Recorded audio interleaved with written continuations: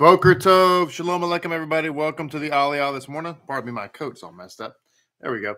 Glad you're here. Welcome. Today we get to discuss one of my favorite topics, and that is about the suffering Messiah and how it is the suffering of the Messiah is intrinsic to Jewish thought. We're going to read that today. We're going to find that out today. I love to talk about this topic. I'm debating on the topic for Shabbat. I have a couple of directions to go, possibly. And this particular conversation is one of those topics, specifically about the idea that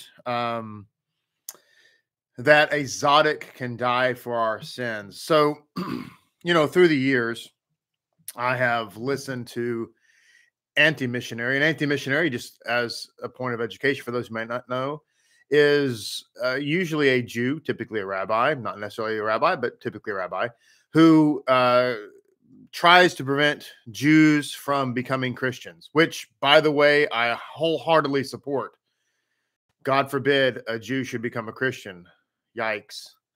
Which would include a Messianic, which is the same thing. So anyway, the anti-missionary's mission is to prevent that and to try to basically destroy Christian theology and teaching, which isn't hard to do if you use the Bible, and so on and so forth. But the point I'm trying to make here is that the anti-missionary is confronting Christianity, okay? And in so doing, one of the things, 99% of what they say is 100% fact, okay? And I agree with a lot of what they say because I like facts and reality. But there are sometimes they say things in their, I don't know, in their zeal, or I really don't know the reason, but they say things that, well, aren't fact, such as, I've heard the phrase, for instance, there's nothing in Judaism about a Messiah who dies. Or there's nothing in Judaism about somebody who can die for your sins or suffer for you or something along those lines. Well, the problem with that is it's not true. It's patently false, actually. That in Judaism, as we're about to see today, that the suffering of Messiah is absolutely intrinsic. It's fundamental to the entire Mashiach concept. Something else I've heard as well is that Isaiah 53 from anti-missionaries, Isaiah 53 is not talking about the Messiah. And they say, well, it's talking about Israel and suffering Israel. And there's actually, and they talk about, that's kind of on the Peshat level of the text when you look at it and so forth. But the reality is that's true. That's a truth. But as some of you know, in Scripture, there are many layers to Scripture. And the reality is that as we're about to read today, that the concept of Isaiah 53 applying to Messiah is absolutely a thing. 100% in Judaism. I mean, not like I don't use messianic sources, in case you're wondering. I don't use Christian sources either, unless I'm using it to solidify the point I'm making about the false doctrines thereof. But when it comes to the Messiah, what I believe about the Messiah, why I believe in the Messiah, the aspects about the Mashiach that I believe, none of it, zero, comes from anything Messianic or Christian. All of it comes from Judaism, every single bit. The Messiah being a Lamb of God, the Messiah taking away our sins, the Messiah suffering for us, the Messiah being atonement, all of that comes from Jewish literature. The Messiah dying, being resurrected, coming again a second time, all of that's Jewish, all of it. What? Yeah, because I've heard anti-missionaries say there's no such thing as a Mashiach coming twice. There's no second coming of the Messiah. What? Have you not read the Midrash Rabbah to Shir HaShirim? I mean, what? So, did not Moses come twice? Was he not rejected? The idea that the Jewish people are going to reject the Messiah is all part of the Messiah. We rejected King David. In fact, every Messiah, every Redeemer, if you will, which would include Moses, David, and Joseph, every single one we have rejected, every single one have suffered for us. Anyway, I could wax eloquently on that topic for the next 30, 40 minutes, but the fact of the matter is that all these things are basic Judaism as it relates to the Messiah. It just is. There's no argument against that, right? You may not, and look, for different reasons, people may not believe that Yeshua is the Messiah. Of course, I contend that if Yeshua is not the Messiah, Haz v'shalom, there won't be one, because there's nobody who could, bat the batting average that he did, and miss the mark. It just, anyway, it's just not going to happen. But you might say, well, I don't believe that Yeshua is the Messiah. Okay, fine. But you can't say that the Messiah is not going to suffer for us. The Messiah is not going to die for us. The Messiah is not going to be resurrected to life. All of that is intrinsically Jewish. Okay. It may make you uncomfortable. It may say, well, then if we believe that, then aren't we being like Christians? No. Why? Because Christianity has a whole lot of other problems besides that, right? You know what I'm trying to say? I hope I'm trying to be clear here. So on the one hand, Christians believe in the suffering Messiah. Okay, great. But they also believe that suffering Messiah came to not do away with sin. Oh no, but to do away with the word of God, to abolish the law of Moses, to completely create a brand new religion whereby we do the exact opposite of everything the Bible had been saying for thousands of years. So, well, look, we can approach this topic and be honest about what the Messiah is coming to do without being Christian. Okay. Does that make sense to you? Hopefully it does. But why am I bringing up this topic now? Well, because one of the things about the Messiah is he's referred to as the leper Messiah. I wonder why. I wonder why the Messiah would be called the leper Messiah in Jewish thought if he doesn't suffer. Because he does. And so this discussion about the leper Messiah comes up when we read Parashat Tazria, which is in most years is combined with Mitzorah. Tazria Mitzorah. Whenever this Torah portion comes up, usually somewhere embedded in that discussion is the discussion of the leper Messiah, as we're about to find out. So I'm going to be reading here from some Rabbi Trugman. I'm going to read some Messiah texts from Raphael Patai, and we're just going to explore this discussion about the leper Messiah, the suffering Messiah, because I think, obviously, it's important for all of us because we're talking about Lapid Judaism.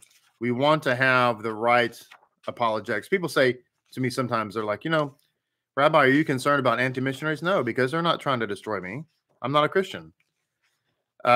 So it doesn't bother. That garlic doesn't work on me either. I'm not a Trinitarian. I'm not a Paulinian Christian. I don't think that the law has been abolished. I don't think that JC, quote, fulfill the law, so I don't have to, or any of that silliness. So it doesn't work on me because I know rabbinic text. So when you say the Messiah doesn't suffer or doesn't die or there's no second coming or whatever, that doesn't work on me. It works on a Christian because all they have is the letters of Paul and a cursory reading of the so-called Old Testament. It doesn't work on me, though, because I actually know the Tanakh and the Gospels, and I actually know rabbinic literature. So I know that that's not true. And so that's why Lapid is so amazing for all of you, even if you're not committed to Lapid Judaism. Resistance is futile, by the way. But it's really a blessing because now you can say, yeah, it doesn't work on me either because I actually know what Judaism says, and you're going to learn that today. So good morning, Devorah. Glad you're here. Good morning, Christian. Hope you're doing fantastic. Good morning, Crystal. Good morning, Marita. Hope you're doing great. You and Patrick. Good morning to you, Willie Murphy. Hey, it's been a minute, Willie, since we've seen you on the live chat, so welcome back. Good morning, Ariella. Good morning, Katura. Good morning to Brenda. Hope you're doing great. Nellie, Grace, and Mr. Jerry Merritt. Good morning, sir. Hope you're doing fantastic. Good morning, John. Well, John, it's been a minute since we've seen you, so hope you're doing great and being blessed. Good morning, Leah. Good morning, Mr. Chase Hansen. Good morning, sir. Hope you're doing great. For a deeper insight and reporting on this topic, we'll be turning to our field reporter, Chase Hansen, after these messages. Good morning, Shoshana Brenda. Hope you're doing great. Good morning, First Love. Good morning to Sarah Merritt. Mrs. Sarah Merritt. Hope you're doing great. Who else do we have? Sergio, good morning to you. Hope life is treating you well. And Michelle Bernier, good morning to you. Dana, good morning. Kathy, good morning. Bishop McCoy, good morning to you, sir. Radomir, good morning from Scotland. Radomir, good morning. Good morning to you, Matthew. Hope you're doing great. Kelly Allard, good morning to you. Kaylee Akron, good morning from Sioux City, Iowa. Kelly, is it Kaylee? Is this your first time to comment? Seems like I've seen you before, but maybe not. Good morning to the Rebbitzin. And Levi, good morning to you, sir. Greg Grant, hello, sir. Amana, good morning. Haas, big old Haas. Haas's nickname in high school was Tiny. Good morning, Emmanuel. Good morning, Dave. Hope you're doing great. Sarah Duncan, good morning. Hope everybody's doing great. God's love, whoever you are. I hope you're doing fantastic. Good morning, Leah and Tangi. Good morning, Shoshana Keith. Hope you and Yaakov are doing fantastic. Eliezer, good morning to you. And who else do we have? I think Kevin C. Lou Savalia. Good morning to you as well. Yeah, listen, hope everything is doing great in your life. So let's look at Rabbi Trugman, because this is a commentary he has in his Torah study on Tazria. We're just going to read this section and we're going to dive into some Raphael Patai. Thank you, Hashem. All right. So it says in the previous two sections, we discussed, this is Rabbi Trugman. He says, in the previous two sections, we discussed two different concepts that are alluded to in the portion of Tazria: the spiritual roots of disease and the messianic redemption. Okay. Remember that this idea of zarat, which is translated perhaps incorrectly leprosy. It's not really leprosy, but remember that zarat is a spiritual disease. Good morning, Aniel, and good morning, Lori. It's a spiritual disease, and it's the only disease that is really discussed in the Torah. So, again, I made this point earlier in the week, but it's worth repeating here that this is not about health. A lot of people dismiss this about, oh, it's just about health. We don't need that anymore because we have doctors. The priest was not a doctor, and this was all about spirit. So it says, although both have the theme of purity and impurity in common, there does not seem to be any other link between them. In this section, well, he says, we'll shed light on the connection between these seemingly unrelated matters. So he goes on to say, the link between these subjects is found in the enigmatic Talmudic discussion in Sanhedrin 98a. It says, the Talmud symbolically depicts Mashiach as a Metzora, which is one who has been stricken with the disease of Zarat, sitting with the other outcasts at the entrance to Rome. So let's pause there for a moment. And let's say that this point out two important facts here. Okay. Three.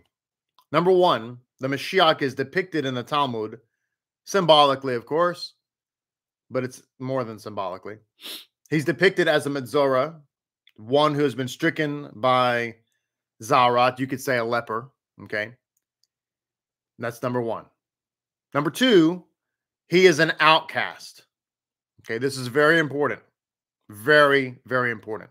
You have to understand when you study the Torah, you have to look at patterns. The pattern, as I mentioned earlier, Joseph, Moses, David. Those are, you could add Abraham, I think, into this list. Potentially you could add Jacob, but those three for sure.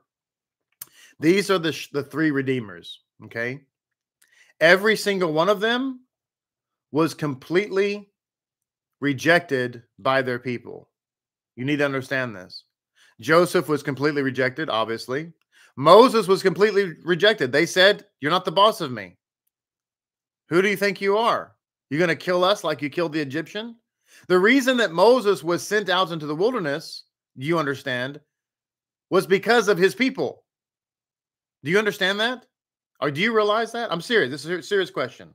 Good morning, Matthew. Good morning, Atara. Hope you and Magan are doing great. I'm serious. It's a very serious question. Because a lot of people think, I think, that Moses was cast out into the wilderness because of Pharaoh. That's not true. Moses was cast out in the wilderness as a direct result of his people. One could even say, I think, that his people gave him over to Pharaoh, much like, you know, the priests, the Sadducees, gave Messiah over to the Romans. So the point, in fact, is that Joseph was rejected, Moses was rejected, and if you've never heard the story of David, which I've told numerous times, he was absolutely rejected. He was considered an outcast. He was considered an illegitimate child. He wasn't even considered a Jew.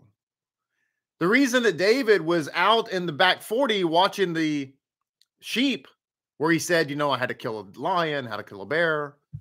The reason that his father put him out there was specifically because, as the ancient insights bring down, because Jesse was really hoping that David would be killed and remove the shame from the family, because everybody believed that he was the product of an adulterous relationship. Good morning, Clay. So look, the pattern is that the Mashiach has been, or excuse me, the Redeemer is always rejected by his people, always. And here we see the Mashiach is an outcast. Now, this is very important. Why? Because, do you know, or do you realize, the only Mashiach that you supposedly cannot believe in if you're Jewish and remain a Jew is Yeshua? If I came on this program today and I told you that I believe that Schneerson was the Mashiach and we became a Chabad community. If I came on this program and I said, I believe that Nachman is the Mashiach and we became a Breslov community or a Knock community. If I came on this program and I said that guy that was running around Jerusalem last year and everybody was losing their mind over, I don't even know his name because it doesn't matter. Not that he doesn't matter, but whatever. You know what I mean? If I've said he's the Mashiach or whatever, if I said Daffy Duck was the Mashiach, I guarantee you people might think I'm Meshugana, but they wouldn't say, well, you're just a Christian. You don't even know. You're not even Jewish. You're just a goy. Get out of here. They wouldn't say that. They would say, okay, well, I don't really agree with you, but hey, you know what? Who cares? Come over for Shabbos. The only one you can't believe in is Yeshua. Why? Because he's been totally rejected, which, by the way, is an indication that he's the one who's truly the Mashiach, based on the pattern. Based on the pattern. Okay? I mean, look, Rabbi Akiva believed that Bar Kokhba was the Messiah. He went to his death, never saying he was wrong. And yet, you know, Bar Kokhba's not the Mashiach. Okay? But everybody thinks that Rabbi Akiva, and I agree with him, that Rabbi Akiva is great. Rabbi Akiva didn't lose his Jew card, which I agree with that. But the fact of the matter is that he went to his death still believing in a false Messiah. So the fact that the Mashiach is rejected is a crucial aspect of the fact that he is the Messiah. It's actually a very important. Good morning, Moriah. So it goes on to say, He is told that all the others. The third thing I was going to say. I'm sorry, I almost forgot. He's sitting at the entrance to Rome. Now, this is also a marvelous, very intriguing thing. It doesn't say that the Messiah is in Rome. Okay, he's not, God forbid, Roman. Okay, but he's sitting at the gates of Rome. So where are we going to find the Mashiach? Well, it's interesting. We're going to find the Mashiach at the most unlikely place, the entrance to Rome. What does Rome represent? Edom. What does Edom represent? Christianity. Is Christianity a true faith? No. No. No. No. I tell you the truth, if I was in Jerusalem and I saw a Messianic or somebody like that trying to witness to a Jew, I would step in and debate on behalf of the Jew and help the Jew never become a Christian. Why? Because, you know, I don't want a soul sucked out of him. I don't want him to start eating ham and bacon and start celebrating Christmas and walking around with an Easter basket. God forbid. Better for him to be an Orthodox Jew. Why? Because at least then he still has the Mashiach, because the Mashiach is the Torah. Anyway, I digress. The point, in fact, is that at the same time, the most unlikely place to find the Jewish Mashiach is at the gates of Rome. Do you agree? Isn't it interesting that that's where he is? Just like the last place you'd expect to find the Mashiach was sitting on the throne in Egypt. The last place you would expect to find the Mashiach was in Midian, in the household of a great pagan priest named Jethro. Do you agree? Where's the Jewish Messiah? You know the greatest pagan priest of all time, Jethro? He's the master of all pagan religions? Yeah, I know Jethro. I've heard of him. Yeah, he's the Mashiach is his son-in-law. What? No way. What do you mean it's his son-in-law? What are you talking about? Hey, where's the Mashiach? Hey, you know that guy David, the one that everybody says is a product of adultery? His mother, you know, got a little loosey-goosey. You know him, the one that everybody claims that is a thief, and if something in town is stolen, they blame David. In fact, his name is literally a curse word. You're like a David. You remember, you know that guy? Yeah, he's the Mashiach. No, stop. He's not even a Jew. Yeah, he's the Mashiach. David's not even Jewish. Doeg says he's not even Jewish. How can he be the king? He's not even a Jew. He's the product of Moab. Oh, by the way, where's the Mashiach? You know that guy, that Lot? Yeah, you know, he had the relationship with his two daughters, incest, you know? Yeah, so it's disgusting, man. It's gross. The guy's a nutcase. Yeah, did you know that his offspring is the Mashiach? What? The Mashiach? No way he's a Mashiach. He's a Mashiach. Do you know the Mashiach came ultimately from Sodom? Sodom? God destroyed Sodom. Are you insane? No, really, it's true. You know what? A rabbi once said that when the Mashiach comes, we're all going to be totally stunned and shocked. I'm talking about Jews. Why? Just in the same way we were shocked when we looked at Joseph and said, I'm sorry, you're who? What? When Yosef says, Ani Yosef. Ani Yosef. You know the story, Yosef stood up in front of his brothers and he started calling out. He says, where's your brother? Eifo Yosef. They looked around, they kind of embarrassed. And so Yosef starts calling out, Yosef, come forth. Yosef, come forth. The brothers start looking around to all the corners of the room, expecting Yosef was going to come out from someplace. Then he cries out, Ani Yosef. Ani Yosef. And they see Yosef sitting upon the throne. The one they rejected. The one they cast into the pit. The one they were hoping would die. The one who they said, you'll never be the boss of me. You'll never be the king of me. Never. It never's going to happen. It's never going to happen. Remember that in all cases, Joseph, Moses, David, in all three cases, everybody said, you're never going to be the boss of me. You will never be our king. You will never be our savior. And yet, in all three cases, all three of them were literally kings. In all three cases, everybody literally followed them. So when you hear the one who says no one will ever follow this one, just know that he's the one. Not JC. JC's a false messiah for sure. Why? Because JC, it's. I don't have to go into it. You know why. I'm not talking about JC. I'm not talking about the Easter ham, the Christmas usher pole. I'm talking about Yeshua, the one who sits at the gates of Rome. He's not in Rome. He's not sitting on the throne of Rome. He sits at the gate of Rome. So it says here, he is told that all the others were changing their bandages, removing all of them at once, and then replace them one by one. Mashiach takes off one bandage at a time and then replaces it before changing the next one. Why does he do this? So that if God calls him upon to reveal himself, he can do it so without delay. In other words, it goes on to say in other writings that the Mashiach is actually calling upon himself the diseases of Israel, and he's bandaged up. If you see the Mashiach, he's going to look like a bandaged beggar, a bandaged Metzora. So it says here, the fact that Mashiach is depicted as a Metzora is exceedingly noteworthy, as the prophet Isaiah described the future Redeemer as afflicted with sickness. Wait, what? What? Yes, you've heard it here first, thanks to our in-depth reporting by Chase Hansen. According to Rabbi Trugman, who is an Orthodox Jew, bringing this to you live,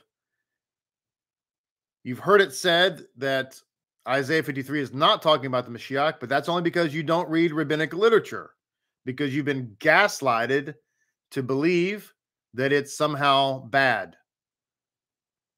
But look what he says. He's saying here that Isaiah 53 is actually about the Mashiach.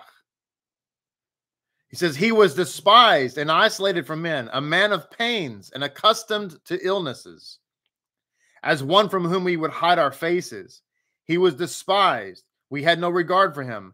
But in truth, it was our ills that he bore, our pains that he carried.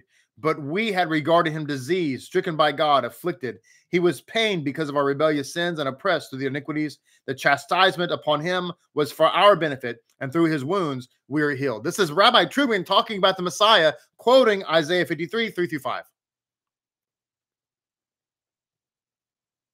And this is not an isolated thing that you might be saying, oh, wow, you found one source out of a million. No. This is common. It's common. In fact, it's even in the Yom Kippur Machzor. The prayer book for Yom Kippur has a section, it's all in Hebrew and left untranslated, I wonder why, that talks about the Mashiach suffering for our sins, and it quotes Isaiah 53. So it says, Rabbi Yitzhak Ginsburg explains that being stricken with a sickness is an opportunity for personal growth. Such an experience enables us to atone for our misdeeds and learn important lessons of empathy, and discussed in the first section of this portion. Throughout the ages, tzaddikim, that is righteous and holy individuals, used their afflictions to both identify and empathize with the sufferings of others, as well as to elicit compassion from heaven for the world's plight. Each person, in fact, has the potential to act like a tzaddik and transform sickness into a catalyst for rectification.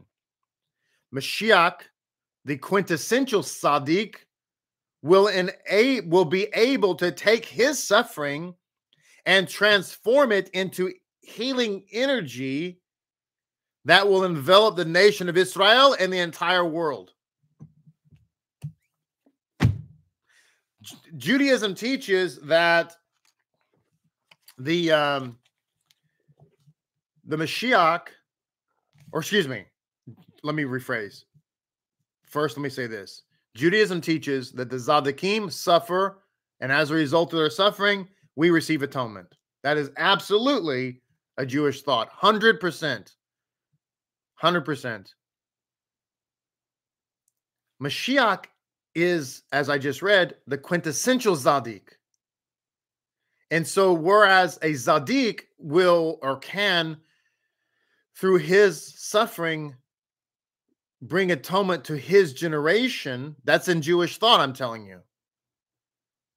The Mashiach, who is the quintessential tzaddik, brings atonement through his suffering for all generations. Okay? This is from some insights here about the leper Messiah. It says, on Friday afternoon, a young Talmudic scholar was riding with the Baal Shem Tov in a cart across the open field when all of a sudden he saw a village in the distance and was filled with joy, for he thought that they would be surely spend the night, the Shabbat night there, as aside from having to just stay in the open field. And at that very moment they entered the village, and behold, the horse went off on its own through the village and did not stop at any house. The youth became saddened by this, for it seemed that they would, after all, not spend the Shabbat in the village. But when the horse reached the end of the village, it stopped in front of a ruin. The youth thought that they would spend the Sabbath in that ruin and became filled with joy, for it was better than staying in the field. And the Baal Shem Tov entered the ruin, and the youth went after him, and behold, in the ruin in the ruined house lived an old man, a leper. From head to foot was no hell spot in his body. He was so full of wounds and boils. And he had wife and children walked around in torn and tattered garments. When the Baal Shem Tov opened the door, the old man became filled with joy, ran up to the Baal Shem Tov and said to him, "Peace be upon you, master and teacher." And he who saw not their joy had never seen joy in his entire life. And they went into a separate room and talked there about a half an hour. And then they looked for permission from one another and parted from each other in fierce love, like the love of David and Jonathan. And then the Baal Shem Tov took his seat in the cart, and the horse trotted along its way.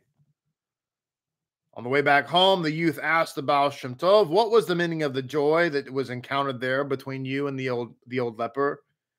The Baal Shem Tov said to him, "As for what has happened between me and the old man in the village, it is known that there the Messiah exists in every generation in this world, in reality clothed in a body." What?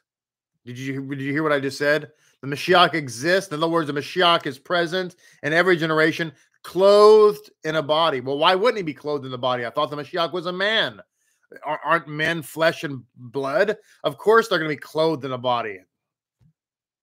Unless the Mashiach is something greater. The Baal Shem Tov says that he's clothed in a body. And if the generation is worthy, he is ready to reveal himself. And if, God forbid, they are not worthy, he departs.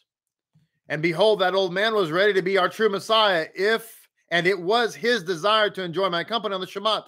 But I foresaw that he would depart after the third meal, and I did not want to endure the pain of that Shabbat, having seen the Messiah leave.